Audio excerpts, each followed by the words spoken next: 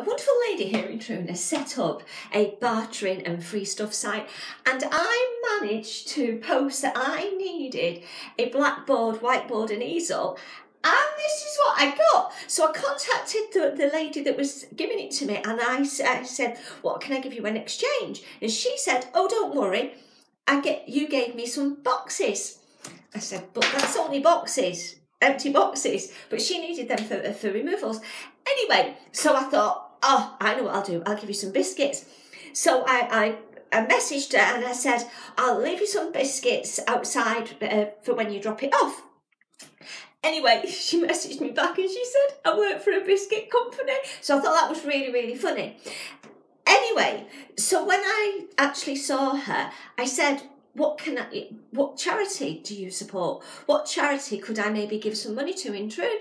So she said, she had to think about it, and then she said, give a dog a bone. So shout out to you, Louise, and your fantastic team at Give a Dog a Bone here in Troon. So it's such a wonderful site. The idea is that we're not throwing stuff away and we're not wasting stuff, but we're also helping each other.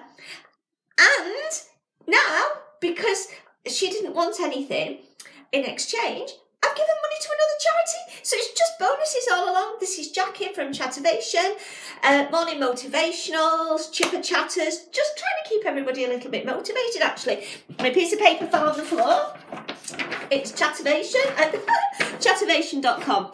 Have a great day. Thank you. Bye.